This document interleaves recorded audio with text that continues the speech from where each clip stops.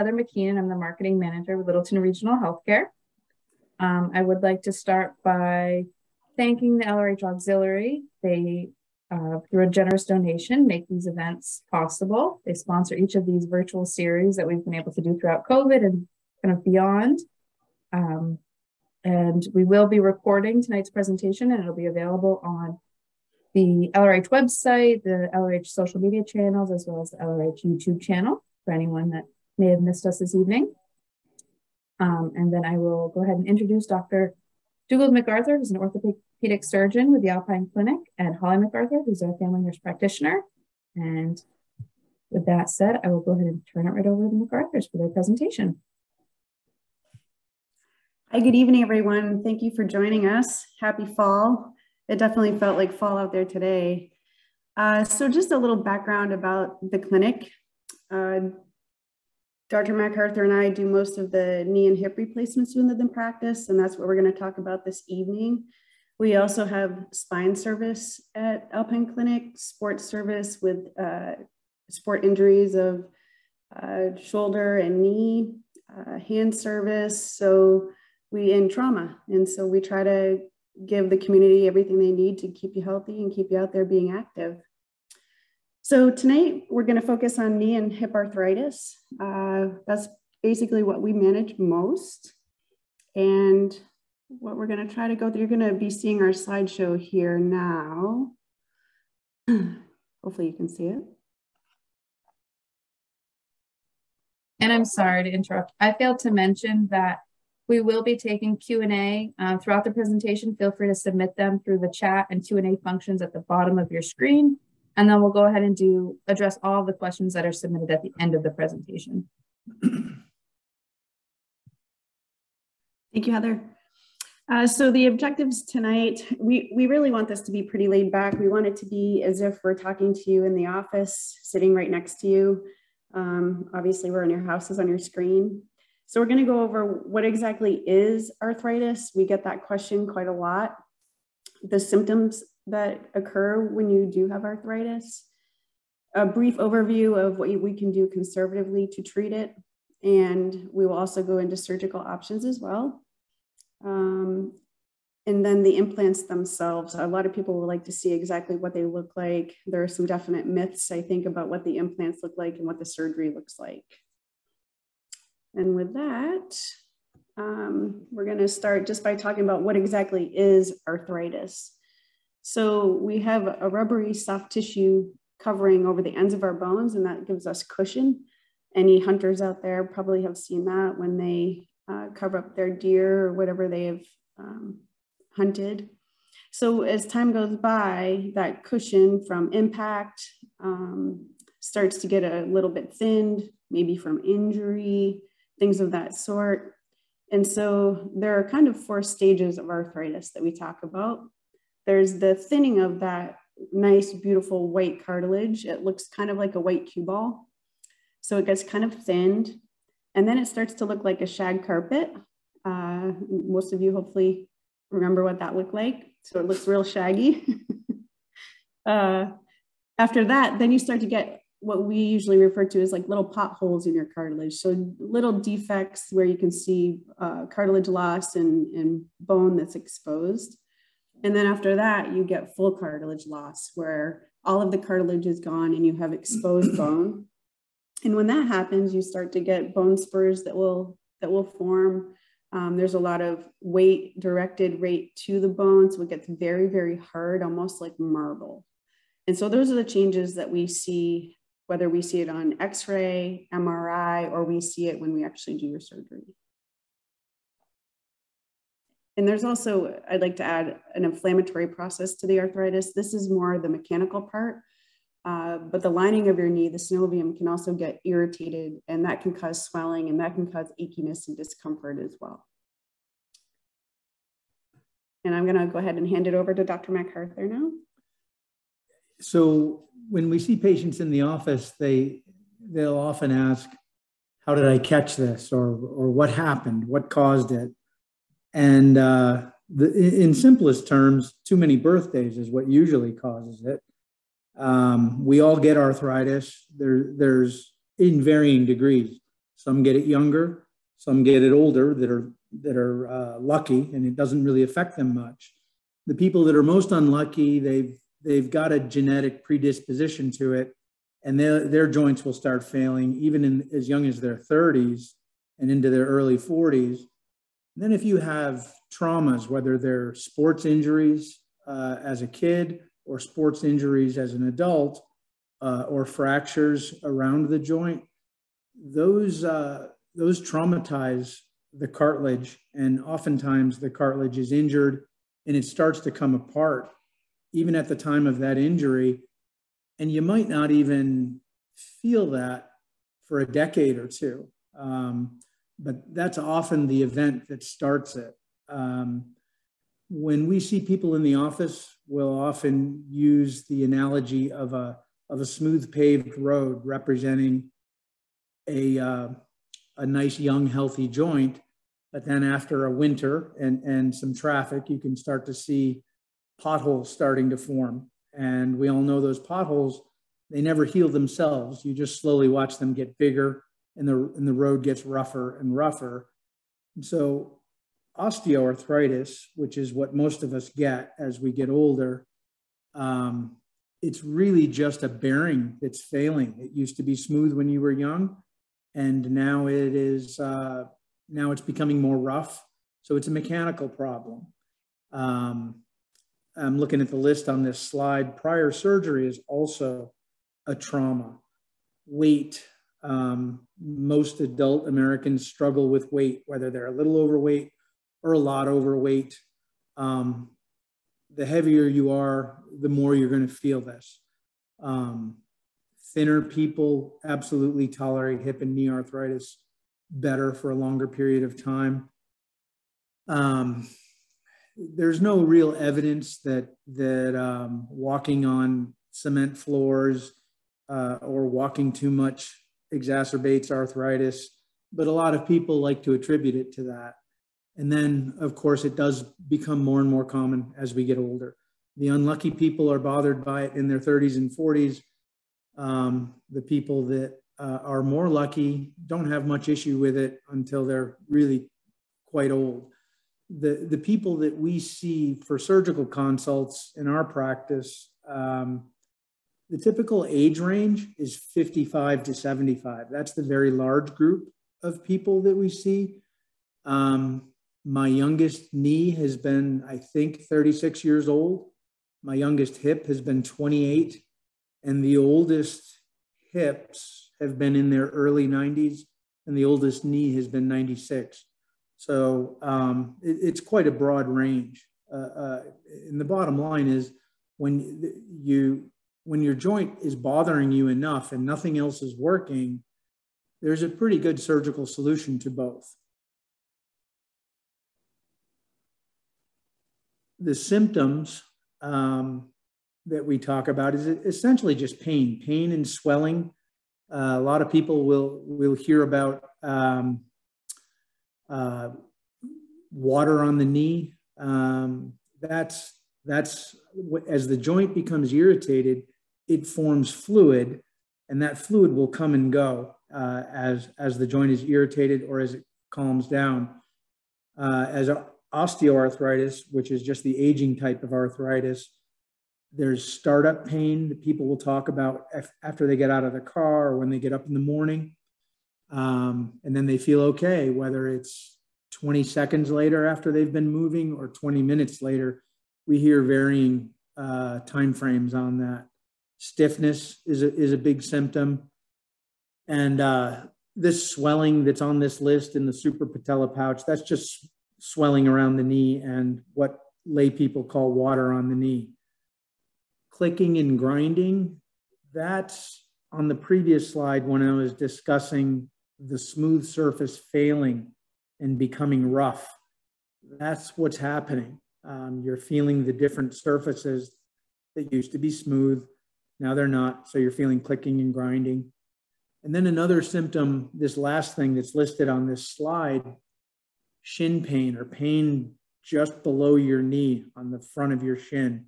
That's very, very common.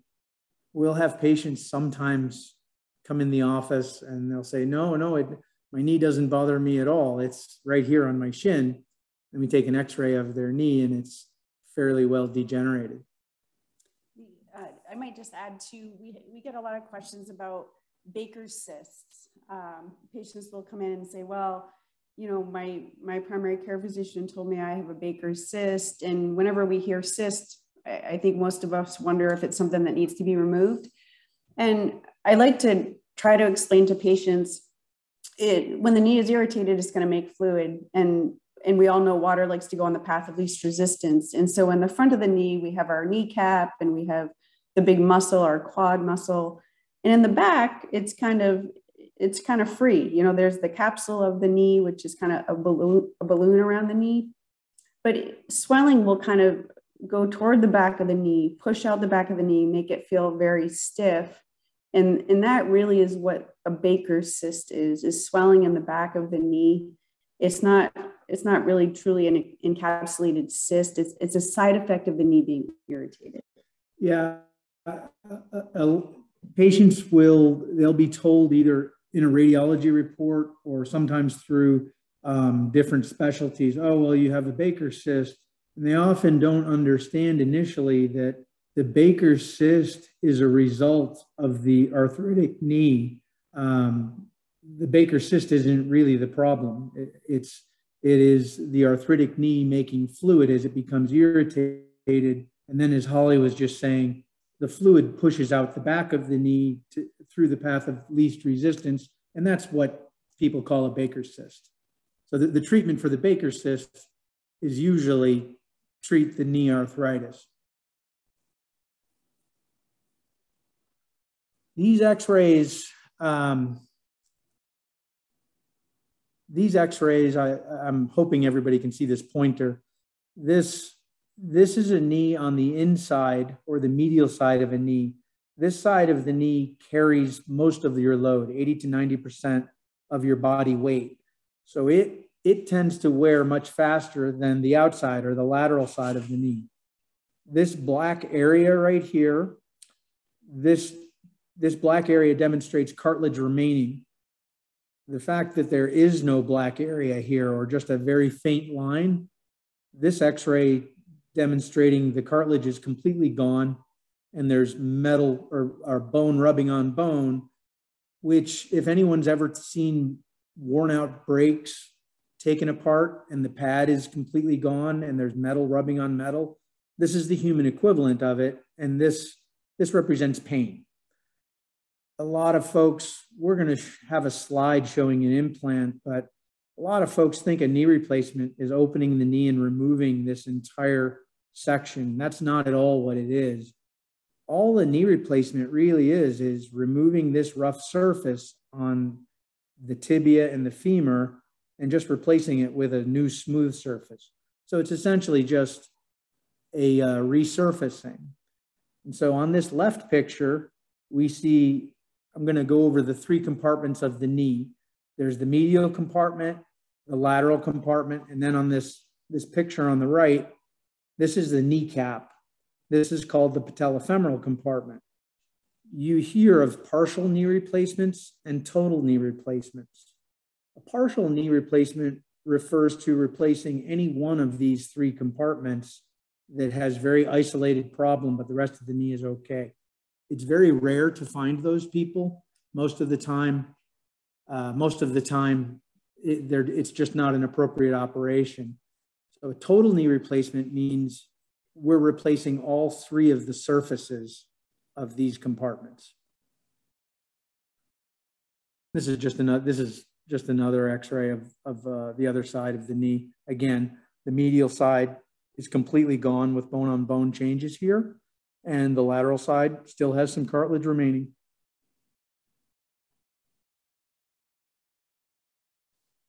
Are you going to do this one? Or am I doing this one? So when we see patients in the office, we always try to go over conservative treatment leading up to the most aggressive treatment. So one thing that we try to talk to patients about, and it's not an easy thing to discuss for sure, is staying as light as you can. And that's how we try to put it. If you can lose even a pound of weight that translates to about 4 pounds going across your knee or your hip, or your spine. And so we always encourage that if possible. Trying to avoid activities that are big impact, such as running, mogul skiing, skiing, very hard and doing big moguls where there's a lot of impact through the knee or the hip. Rather, try something like swimming or biking. So some activity modifications that way. Anti-inflammatories, if they're appropriate for you, if you're able to take those medically, you're sound to take them, they can be helpful. Strengthening is, gentle strengthening is something that we often will talk about. Sometimes we will send people to a little bit of physical therapy just for the strengthening portion of it.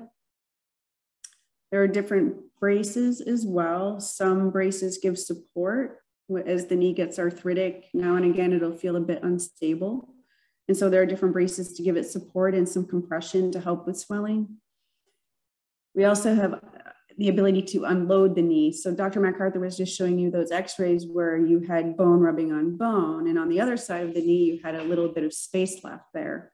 So what we can actually do is either with a brace at the knee or a wedge that goes underneath your heel, we're able to transfer a little bit more of your weight to the side of the knee that has cartilage left.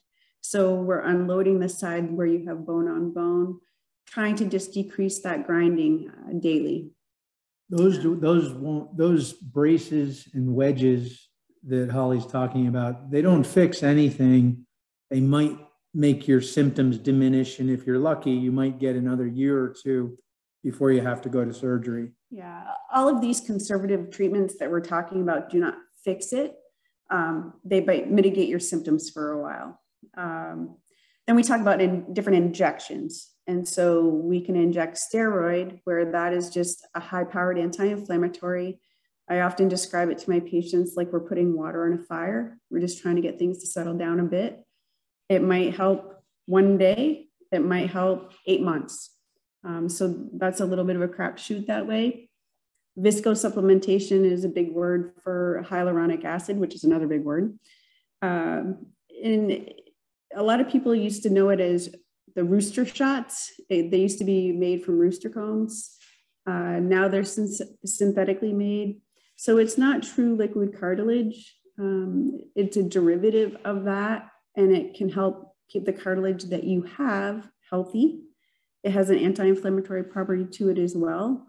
And it lubricates the knee. So that is something that we'll use if we're trying to get more miles out of the knee. It works well for some people, and other people it doesn't do much for. But people come to us, and part of our job is trying to avoid surgery for as long as we can. We get patients that want to have surgery, but it's not convenient timing either for their employment or for things going on in their personal life. And these things that Holly's talking about are really just the tools that we use to try to buy them time. And then, of course, if all of these fail, and we absolutely have left out a few, there you can talk about doing natural anti-inflammatories, turmeric, arnica tablets, things like that, osteobiflex, chondroitin DS. These are all supplements that you can take for joint health. I usually tell people, if you think of them as a vitamin for your joint, you don't take a multivitamin every day because they make you feel amazing, but they have been shown to be helpful. And then, of course, there's surgical intervention when everything has failed and you're sick and tired of not being able to do things in your life that you enjoy doing. There is arthroscopy versus arthroplasty. That is basically a knee scope where we go in with a little camera is the arthroscopy. The arthroplasty is the replacement. An arthroscopy is it's an appropriate operation for a knee that is in fairly good shape and might have an isolated cartilage problem. It is not an appropriate operation for a knee that's very arthritic. What used to be called a quote unquote clean out 20 years ago was a very common thing to do. it's been studied a lot, and if you're going to end up with a joint replacement, it's been demonstrated that statistically it makes no difference. You're going to end up with a joint replacement. And so arthroscopy for arthritis is done really very rarely anymore. So the things that we've talked about so far are modifying your activity. That's a lot of words that basically says if it hurts, try to avoid doing it. Anti-inflammatory medicine, Tylenol, trying to stay as light as you can, and then injections of either steroid or hyaluronic acid. All of those things have a fairly good track record of helping for a period of time. In a period of time for some people might be 3 to 6 months, but it might be 3 to 6 years in other people. So they're all very worthy to try. But at some point, those things stop working and the arthritis becomes more and more bothersome, and it starts interfering with things that are important to you, whether it is going to work or spending time with your family or whatever might put a smile on your face. And even the most stubborn people, if it starts interfering with their sleep, they'll come in and want to know what else can be done. And so this surgical approach, this is a diagram of a fairly lean knee. If you take away the skin and the subcutaneous fat, this blue line shows what's called a medial parapatellar incision. This is the most common way. This is the doorway to the knee. Essentially, you take a knife and you open it along this blue line. And the kneecap, which is right here, that is slid off to the side, and then the knee is open for us to work on. People want to know what happens to their ligaments. On this drawing on the right side, this demonstrates the medial collateral ligament. You keep that. In the middle, this cruciate ligament, the posterior and anterior cruciate ligaments, they generally get sacrificed. The designs we have that we typically use don't keep these. The shape of the implant compensates for losing these. On the lateral side, which can barely be seen in this drawing, you keep that. The quadriceps muscle and patella tendon here, you keep that. That's absolutely necessary. The most important, there's different types of implants that are used in different situations. Patients will ask frequently, well, what type of implant am I going to get? They're generally like the large car companies. There's 5 or 6 large companies. The implants, they tend to be very similar. 90% of the implants manufactured in the world are made in a small town about the size of Manchester, Warsaw, Indiana. So the vast majority of them are American made.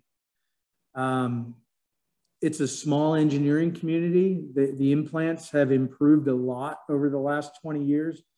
The engineers migrate from company to company, wherever they're getting the best employment package. So there's a lot of crossover technology. We use the implants that we use because the company that represents them gives us very good support. We live in rural USA, and it doesn't matter if we're doing surgery on Christmas Day, their reps are there. The stacks of trays that hold all of the different sizes and the equipment, they're very complex trays, and the operating room staff is dependent on the company's representative being there and helping identify all of the equipment and how it goes together. So the 2 most basic designs that we use, one is cemented.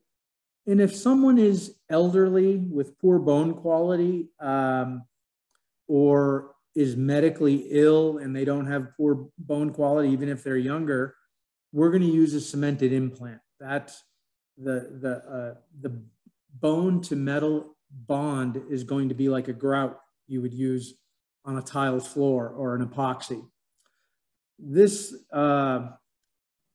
this line where it says biologic ingrowth, that's essentially an implant where the undersurface of it is porous metal, and initially friction just holds it, and then over a 2 to 3 month period, the bleeding bone grows into the porous metal and there's no cement at all.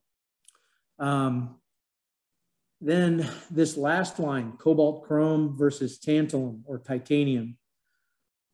The cobalt chrome implant, from an engineering standpoint, is probably a better implant, but it has a very small percentage of nickel in it. And nickel is the most common metal allergy. It's found in jewelry and glasses and coins. And most adults that are old enough to have osteoarthritis, they know by that time if they have a nickel allergy, because when they use anything metal, it causes a little bit of a rash. So if anyone comes to us, we ask them, do you have a nickel allergy? If they're not sure, if they describe some vague incident where they think their skin reacted, we will use a tantalum or a titanium implant. It has absolutely no nickel in it. Again, from an engineering standpoint, the cobalt chrome implant shows better numbers on paper than the titanium implant or the tantalum implant. I've put thousands of these in, and I can tell you that in my experience, the patients cannot detect any difference in these implants. So if I'm even mildly concerned that somebody might have a nickel allergy, we just use an implant that has absolutely no nickel in it.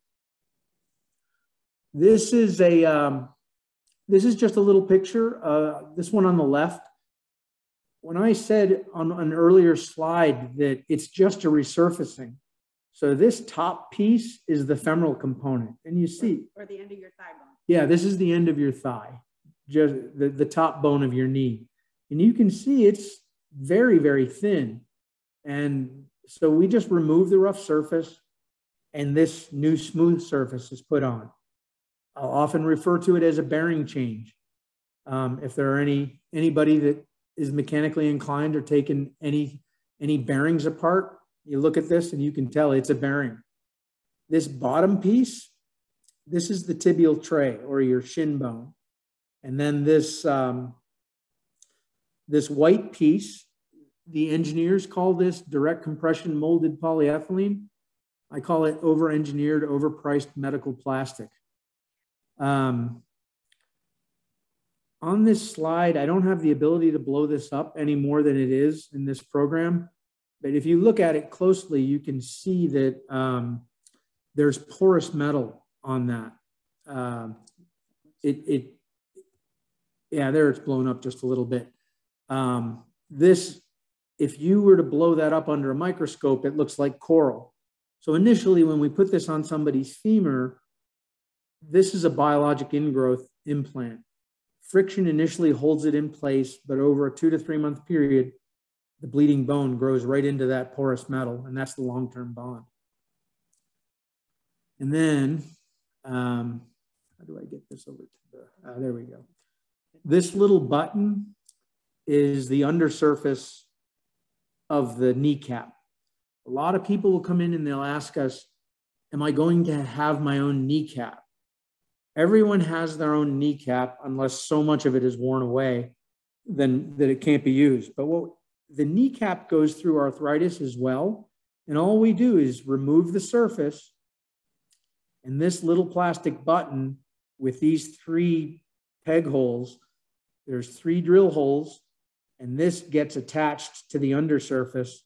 And then this new smooth piece, this becomes the new surface of the kneecap.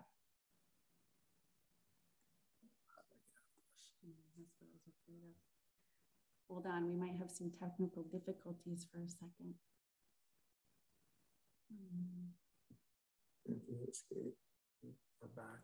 Oh, there you go. Fixed. Yeah. So often when we're taking care of a patient and they're at the time where they're considering having their knee replaced, we want to try to do a bit of coaching, and we do a lot of education with our patients, trying to get them prepared. A knee replacement is absolutely a process. It is not a surgery where you wake up the next day and everything is wonderful. Now, some people do, they have such terrible knees that the surgical discomfort they have is better than what they had going into surgery. But inherently, because the knee is a hinge joint, it wants to get stiff and it wants to get stuck. If you can envision a capsule around the knee, when we do your surgery, you have bleeding within that capsule or that balloon, and it's like we threw glue all over everything. So the most important thing after the knee replacement is physical therapy. We oftentimes will say that our job is the fairly easy part. Your job with the physical therapist is the hard part. You have to always battle that scar tissue that's trying to form and trying to get it stiff and get it stuck. Discomfort, swelling, some bruising, we absolutely expect that after knee replacement. I think we've gotten pretty good at managing that and supporting our patients and getting you through that first few weeks. Now, when we talk to people, people often say to us, well, when can I drive and when can I get back to work and when am I back to normal? And of course, the big thing for driving is which leg is it? If it's your right leg, of course, you need to be able to move that quick enough to react to drive. And the police frown on you taking any narcotic pain medication and driving. So those are kind of the two things. There's no set date. It really just depends on how you're doing. Some people, we have patients driving as quickly as 5 to 7 days. That's very unusual. Most of the time it's 2 to 4 weeks. It's usually not much longer than that. And then as far as, I don't think we have a slide that talks about outpatient versus inpatient. At this point, we've been doing outpatient hip and knee in Littleton for a few years now. If you're age 70 is not a hard cutoff, it's a rough caution. Usually we'll say age 70 and below, people that are reasonably healthy and they have a reasonable household with family support, whether it's a wife or a husband, or family that can be with them, and then the will to do it. We can do 99% of those people outpatient.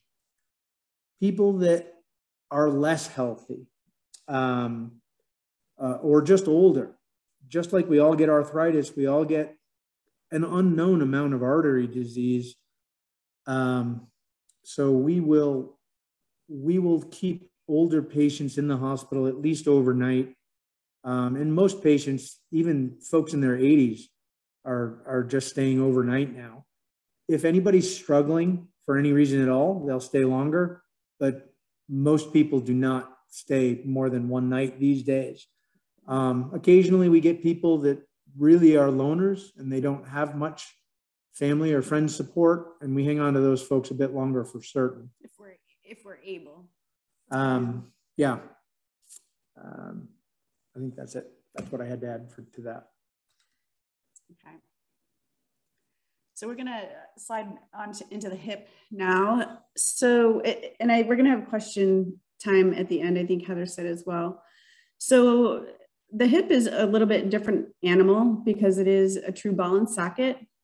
So normally the pain that is generated by the ball and socket of the hip is in the groin area, right in the middle of your buttocks and in the front of your thigh. And so a lot of patients will come to us and they'll kind of touch that bony prominence on the side of their hip and say, well, it hurts right in the joint.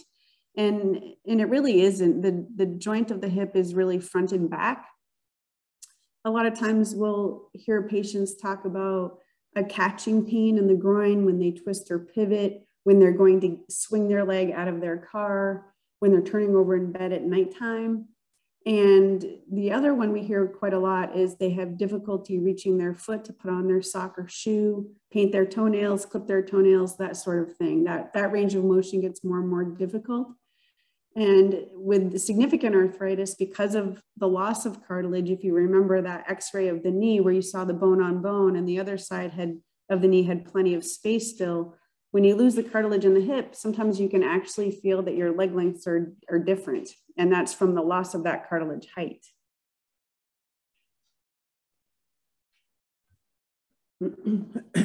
So I'm going to talk about, these are two x-rays. This is a front view of a hip, and this is a side view of the same hip. This is the pelvis. This is a ball and socket.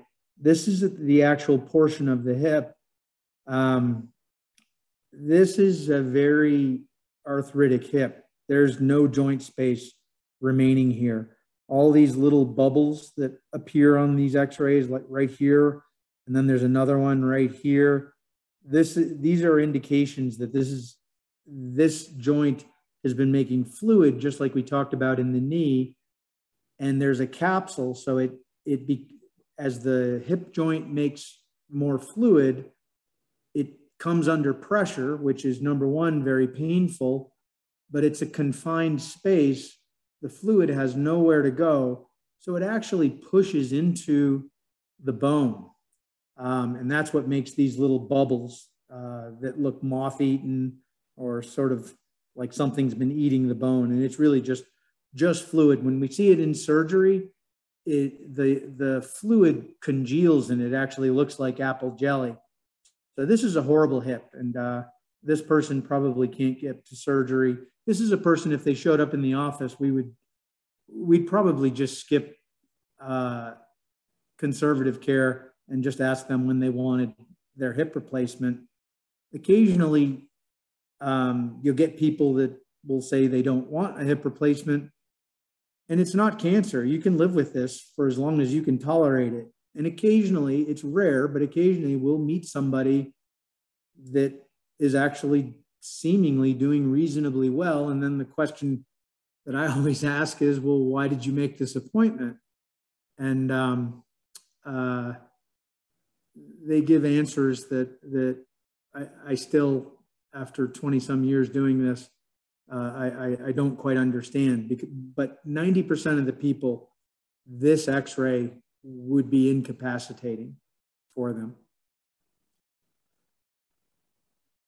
So these treatment options are virtually identical to what we already talked about in the knee. Very, very much the same. Injections in the hip, unlike the knee, they tend not to last. Sometimes we'll get a patient that examines, and their description of what they're feeling, it sounds very much like hip arthritis.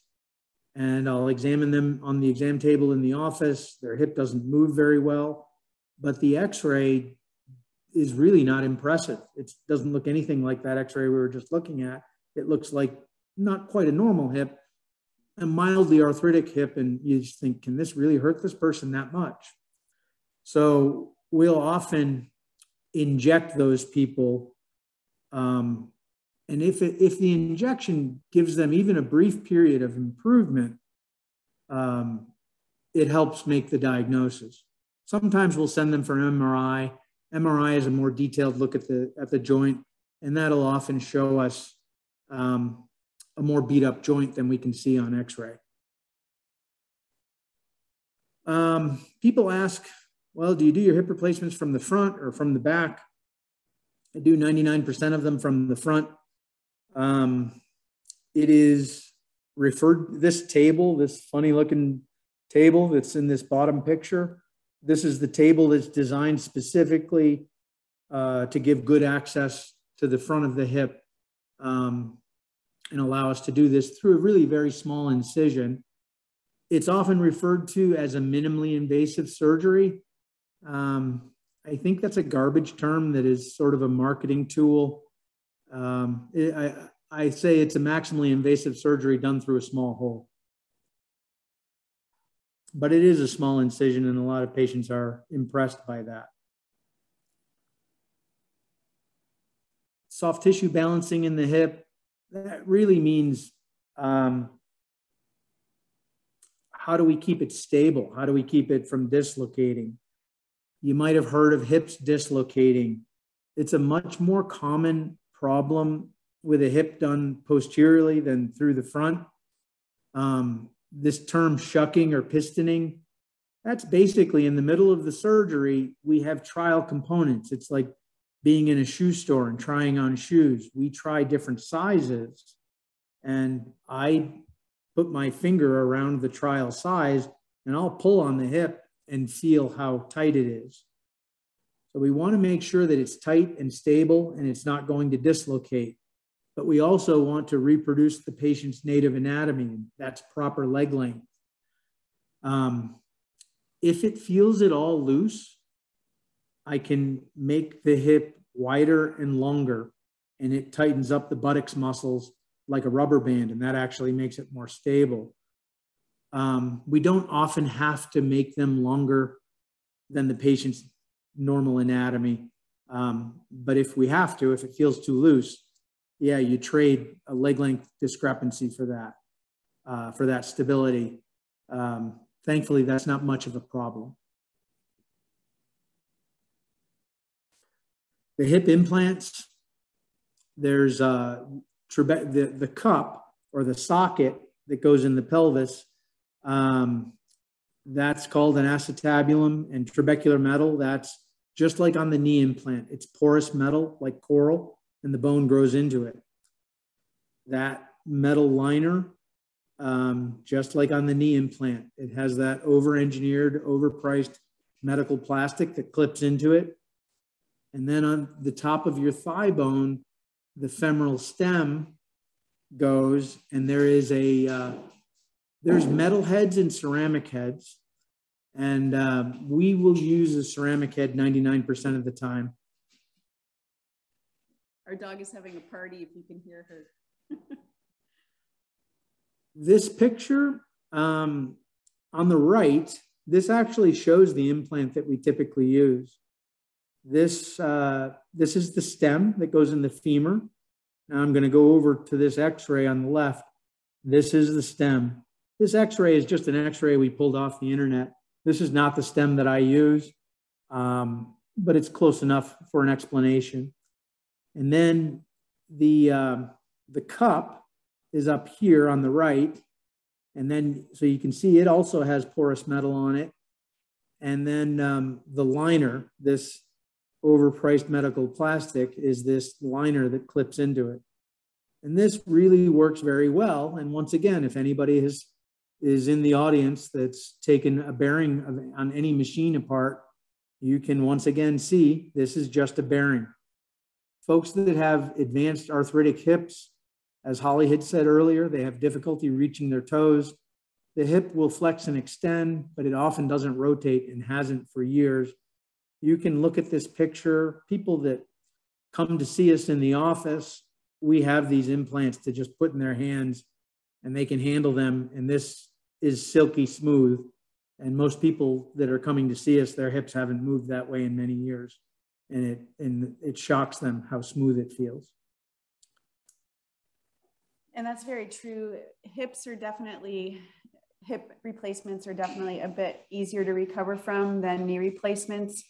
Normally, even though there's surgical soreness and it's a big procedure, a lot of hip patients tell us they can tell that the pain they had before surgery is much improved, or that the hip moves more smoothly.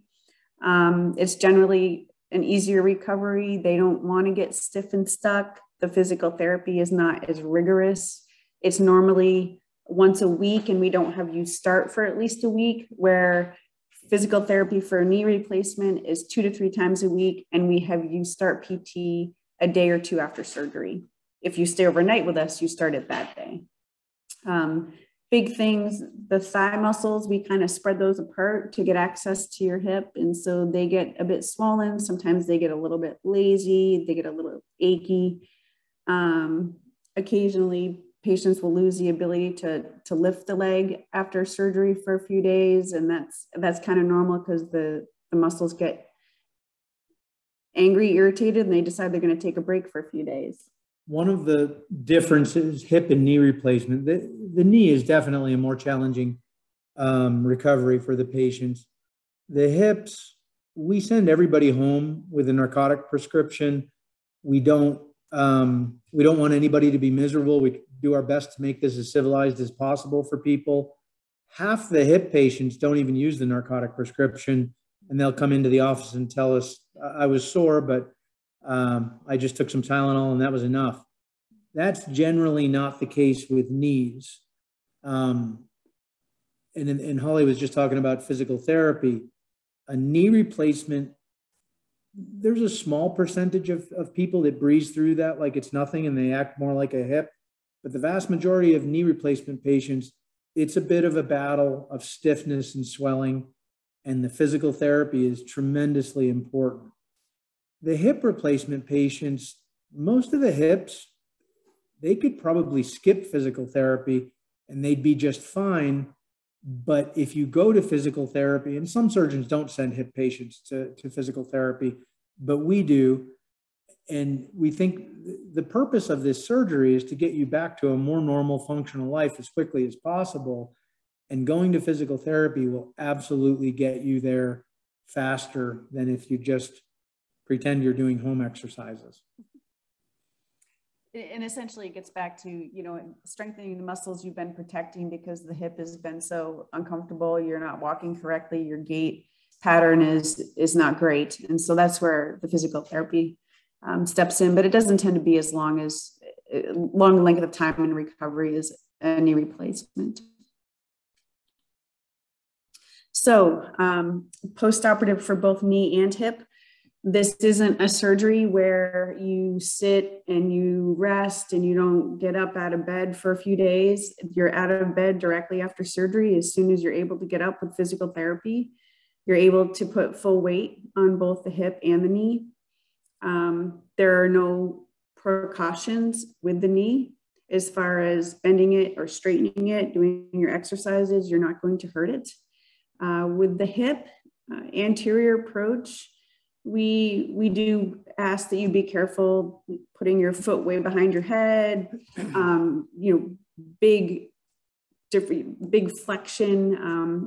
We just ask you to be kind of careful because we do repair the capsule of the hip afterwards, but it has to heal. The way we close all of our incisions are with all absorbable sutures, which is kind of nice. There aren't any staples or sutures to take out after. And we seal it with a Dermabond, which is probably an overpriced super glue, medical grade, that basically seals the incision. It's not foolproof, meaning you can't touch it, poke it, scratch it. We ask you not to submerge it in fluid, but you absolutely can take a shower, and we encourage that. You pat the incision dry and that skin glue kind of flakes off like a sunburn flakes as time goes by. So it's pretty easy to take care of. They don't tend to leak or cause issue. Physical therapy, if you stay overnight with us, you're doing physical therapy in the hospital. If you go home the same day, then we ask that you have physical therapy for a knee replacement, starting with 1 to 3 days usually. For a hip, we have you wait a week. Outpatient, we touched on this a little bit earlier. Dr. MacArthur went over that we look at your age, we look at your comorbidities and your medical history, if you have home support, that sort of thing. And that's something we'll help you decide when we see you in the office, where we help our patients decide. We also want to give a shout out to Haley Ireland. She's not on this presentation with us. She's a nurse practitioner that works with us. She's part of our team, really important and helps us a lot. So you might also see her if you come in to see us.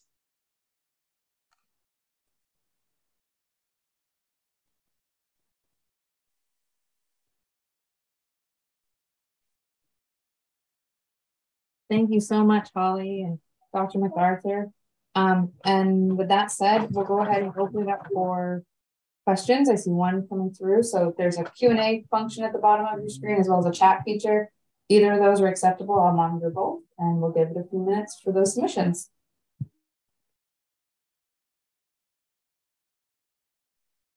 The first one we have is very informative. Thank you. In general, can one walk right after knee surgery? I have a question about knee replacement. I've heard about a custom fit where the incision is made through side instead of front. Can you speak to this type of knee surgery?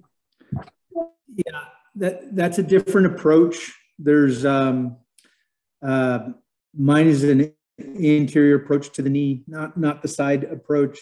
The arguments are that the side approach will get moving faster. I haven't seen anything in any of our journals that shows that that's actually the case. The custom fit knee, I would call that again a marketing. You're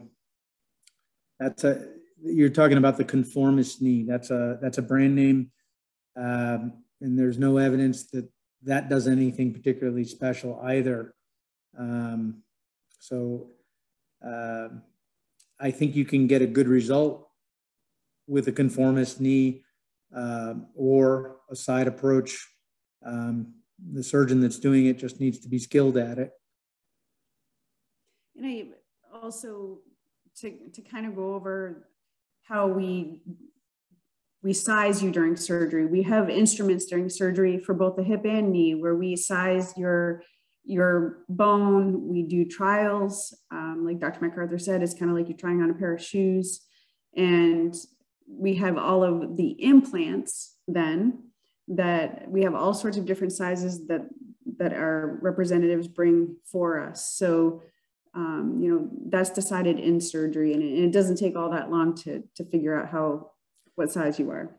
The different sizes are all in stock. Essentially, when the knee is exposed, a caliper is placed on the different bones, and that's how they're measured. So they're measured in real time, and it's very analogous to going to a shoe store and putting your foot in the old shoe sizer, which is essentially a caliper, and then you try on the sizes and you see how it feels. I hope that answers Linda's question. Hi, Linda. It looks like we have another one. How long after surgery can I play tennis? So tennis, when will you feel up to that? Singles tennis is not recommended. Doubles tennis is fine. And the reasoning there is the amount of pivoting and the shear forces put on the implant. There's been a lot of debate about this in the orthopedics community internationally. And the current consensus is doubles is okay. Singles is probably putting too much stress on the implant. When would you be able to play? I would say if you're having a very good result, probably 3 months, but you might not feel like it for 6 months. The whole recovery, the hard part and the important part to both of these surgeries is the first month or two. The whole recovery for any substantial trauma, and any of these surgeries is indeed a trauma, is 18 to 24 months. But the hard part is the first month or two. So you might be playing tennis at 3 months. I would say the window of you playing tennis would be 3 to 6 months. It's not to say you won't be having a functional life. You might be walking into a restaurant 2 or 3 weeks after your surgery. But you asked specifically about playing tennis. Thank you, Donna. Just had lots of good information here. So Chris, when can I start? Oh, I'm sorry. What is the expected lifetime of today's implants?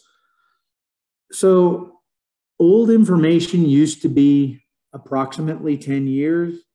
These days, I would expect 15 and hope for north of 20. Any of them can fail early. The most common early failure will be either a trauma or an infection. The infection rate for these surgeries in Littleton is a fraction of the national average. We're very proud of that because that's us and the staff there. So that's not a big issue in Littleton. But a trauma, falling from a ladder, or just getting too heavy and overstressing the joint, or perhaps playing an aggressive game of singles tennis. These things can cause a joint to fail early. Most people that come to see us, the big group again is 55 to 75. Most people never want their joint visited again, and they're happy to put some constraints on what they would otherwise do. I tell people all the time, you can hike, you can bike, you can cross-country ski, you can downhill ski, you can snowshoe, you can play doubles tennis. I think that pivoting sports like soccer or basketball or singles tennis are a bad idea, and you're asking for trouble and an early failure. And then when can I start walking and hiking? One thing that we didn't mention, especially with a knee replacement, is I tell people all the time, if I had to give you one little hint on the big thing you needed to really pay attention to, would be to manage your swelling after knee replacement, for several reasons. If it gets too swollen, it's very, very uncomfortable. If it gets real swollen, it puts pressure on your incision, and it just makes your recovery harder. You're trying to push to get range of motion with physical therapy, and it's just hugely swollen and uncomfortable, and that's difficult. So as far as Donna wanted to know, when can I start walking and hiking? You're up and walking the day of surgery. And it really, our rule of thumb for our patients is you can be up and walking as much as you like, but you have to honor that swelling. If it starts to get swollen and it starts to get real big, you have to lay down, put your foot way up high, put some ice on it and back off a bit. So general walking, you know, that comes back as your swelling and your strength improve. To go for an aggressive, like long hike, I think you're probably looking at maybe that 3 month mark. Yeah, I've probably implanted over 4,000 knees. There's a short list of some very special and somewhat lucky patients that return to aggressive activity pretty quickly. And there's many components there that there's genetics, there's mental strength and will, there's a certain amount of luck that allows those people to do it. Most people, like Holly said, wouldn't be hiking for probably about 3 months. There's a short list of people that would probably do it sooner. And then our last question right here. From my first hiking boots, I started having problems with my knee. Once hiked Moosilauke, went to church and genuflected, and lost feeling in several smaller toes for years. Realized I depended on Swizzling my foot. Oh, maybe swinging my foot out. Okay. So I did not go over the top. Still ski in my 80s, but find even rocking in a chair, I feel the stress and have to cant my foot outward. What is happening in the knee? Barbara, that's a difficult question. I'm not certain I fully understand it. I think we'd probably need to see you and actually x-ray your knee and look at your hip and look at your knee and just see what's going on there. I'm not sure I can give you a good answer just based on that information.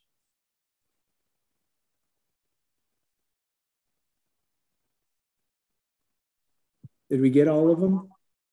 That is all that I see on my end. It's 7:01, so we'll give it just another minute for any last minute questions to be submitted.